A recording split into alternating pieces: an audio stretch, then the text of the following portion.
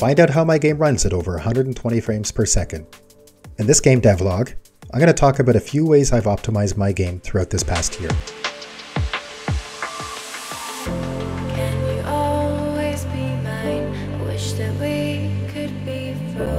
Hello, this is Cassius, creator of MiLE High Taxi, a game I'll be releasing to Steam soon. If you're new here, consider hitting that subscribe button. I'll add all the links mentioned throughout this video in the description below. Plus, stick around until the end for a sneak peek at my latest game videos so you can see the results of these optimizations and more. If you haven't already seen my previous Unity optimization video or game trailer, be sure to check those out as well. Let's get started. Today I'm going to talk about my optimizations. A few of these are pretty specific to my game, but the rest should be useful for game development in general. My hope is you can find something in here that might be relevant to your game. Even if some of these aren't direct one-to-one for your situation, maybe they'll spawn some ideas.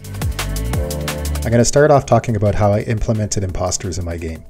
Then I'm going to move on to faking it part 1 and 2, which is basically about adding visual fidelity to my game at a very low performance cost. Then I'm going to talk about AudioClips, dynamic object pooling, and how I had to hack at the LOD system to get it to do what I need. Finally, we'll see the results of these optimization and my latest gameplay videos.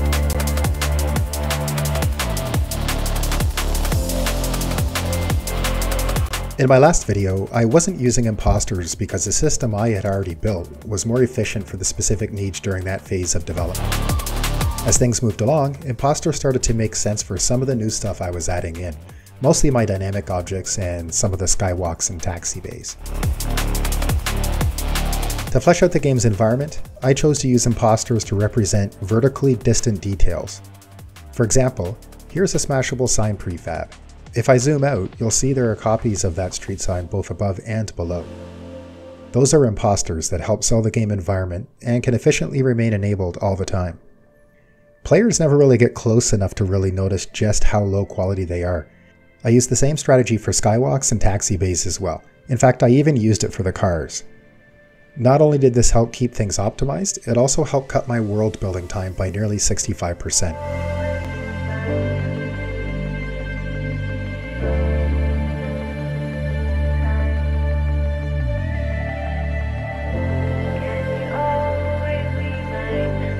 Okay, so this one is a bit of a hack, and the results aren't perfect. They're just good enough. I needed a very cheap way of adding traffic high above and below the player's field of action. So I created a new scene and added all the vehicles to it. I placed a camera above them and used Unity Recorder to snap an 8K image. Then in Blender I modeled out a flat plane to align with the skyways, which are basically the roads in my game.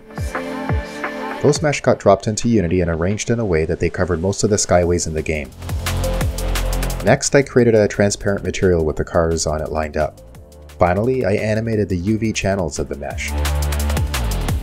Okay, so the end result here is a pretty crappy looking series of traffic loops that I can place far above and below the player. If you pay attention to them at all, you'll see just how bad they look. But I'm okay with it because it's basically background noise while playing. The entire thing takes up only a fraction of a millisecond, which I think makes it all worthwhile.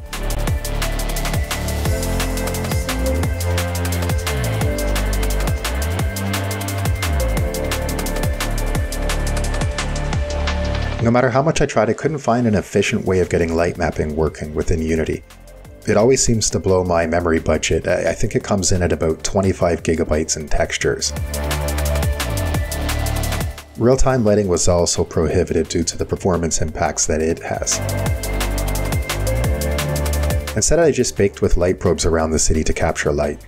And then I implemented a very cheap shadowing system, which basically uses a material with a skyline silhouette on it that's cast over all the objects in the game. The shadows are definitely inaccurate. I mean, they're way off. In reality, because of the heights of my buildings, the sun wouldn't even actually reach any of the gameplay area.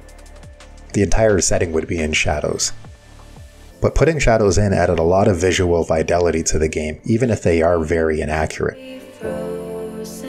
If I remember correctly, it only took about 0.01 milliseconds of processing time per frame.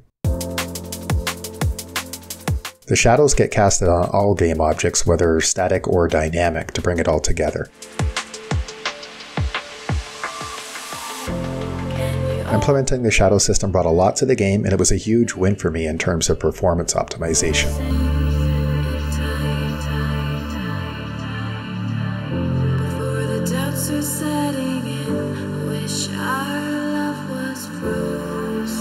Having too many audio clips playing at the same time in Unity can be problematic.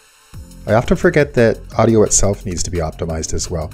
And I'm not talking about choosing which audio format, although that's of course very important too. I'm talking about the number of audio clips playing at any given time. My current understanding is that the number of audio channels is dependent on the player's audio card, not Unity. So I've been trying to stick to about 16 channels or less. Take the car traffic for example. If I'm flying along with 15 other cars in the immediate vicinity, that would mean 15 audio clips playing vehicle sounds, plus all the other background sounds going on. Instead of playing them all, I reduce the audio clip count in two ways. One, I have a collision trigger with the camera, where my audio listener resides. If the car is beyond, say, 10 or 15 units distance away, I disable the audio source for the car altogether. If an audio clip is already playing, I wait until it's complete and then I disable it. The second way is that I pool clips to about 5, meaning no more than 5 cars can be heard at any time. The same is true of most other object sound effects as well. For the pool, I created an array with a length of 5 that represents whether or not a car should emit sound when it's within audible distance. If any of the 5 array values are true, it gets switched to false and the audio clip is allowed to play. If none of the array values are true, the audio clip doesn't play. I also pooled the audio for dynamic objects. When the player goes smashing through a bunch of objects, each collision between the player and object on the ground or buildings, object and object, kick off an audio clip. Early on, that meant there could be over 100 audio clips playing simultaneously. That doesn't work or scale. So I created a pool of about 15 game objects for determining whether an audio clip should play for a collision or not. Each object also gets a short delay before it's allowed to try and make a sound again, something like 0.2 seconds. I used a statically cached wait for seconds method to remove the garbage collection that gets caused by uncached wait for seconds yield methods. Besides the audio sounding cleaner, I was quite surprised at the frame rate increase during this part of my gameplay. I hadn't thought about the impact so many audio clips would have on the CPU with all that decompressing and playing all the time. But after reducing their numbers, it of course makes sense.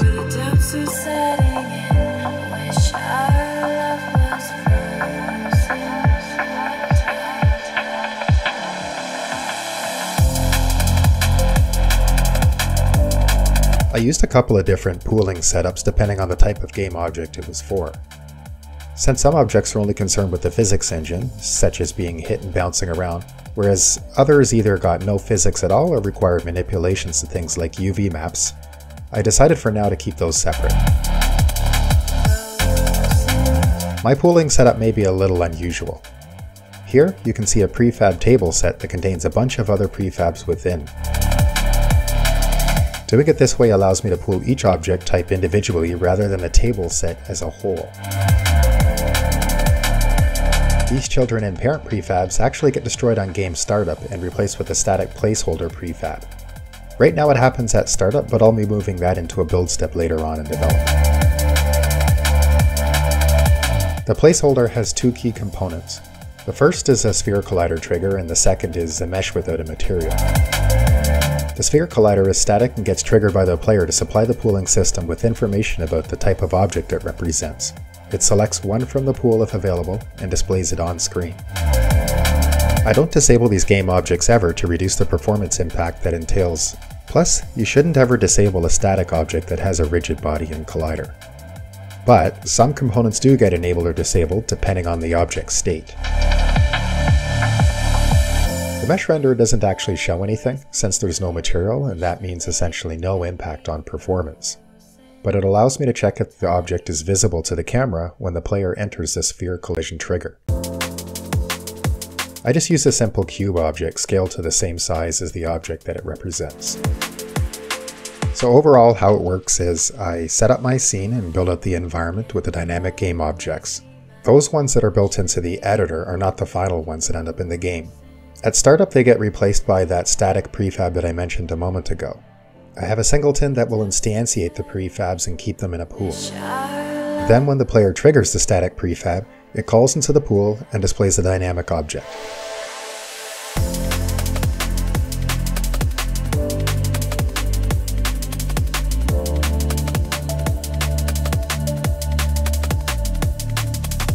I already explained this in a previous video, but for a quick recap, I heavily segment each of my buildings so they can be tiled efficiently.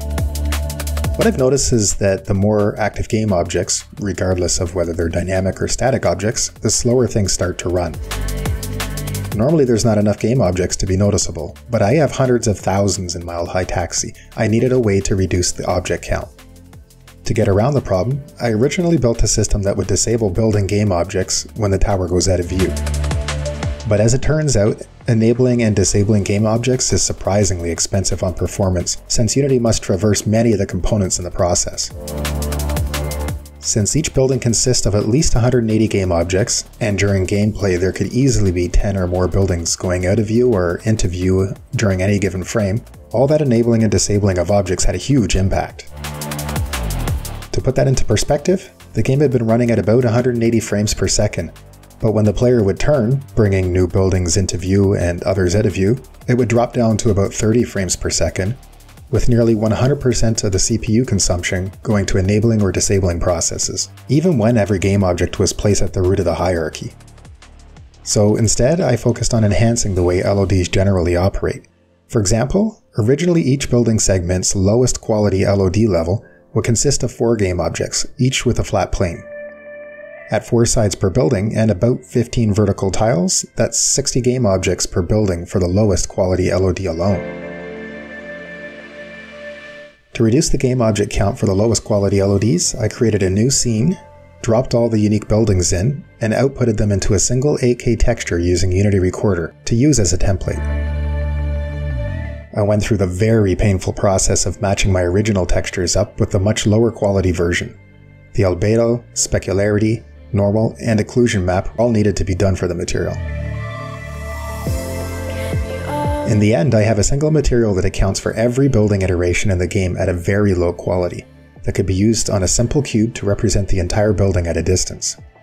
So rather than having 60 game objects per building for the low quality LOD, instead I have just 1. To put this into perspective, that strategy saved me about 25,000 game objects.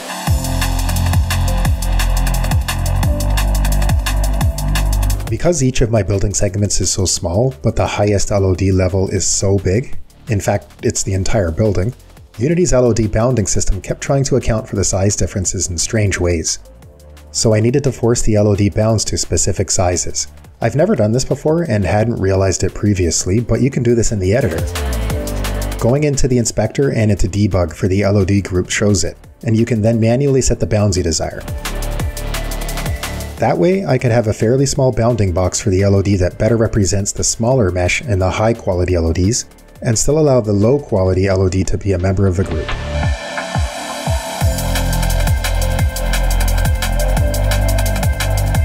If you've made it this far into the video, you're awesome. Thank you for being awesome.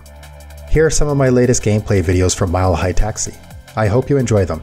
Let me know in the comments below. Thanks! Oh man. That dude don't know. I'm gonna get that mofo after I go watch. These are the days of moms. Yeah, level 620. I'm gonna go. Next time I'm taking towels and get my life together. Animal! Ugh! The planet! Hack the planet! I'm heading to 808 and Simcoe, level 625.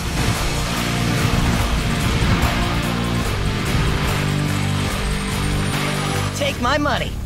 Woohoo! I'm still classified as human. I don't care what everyone says.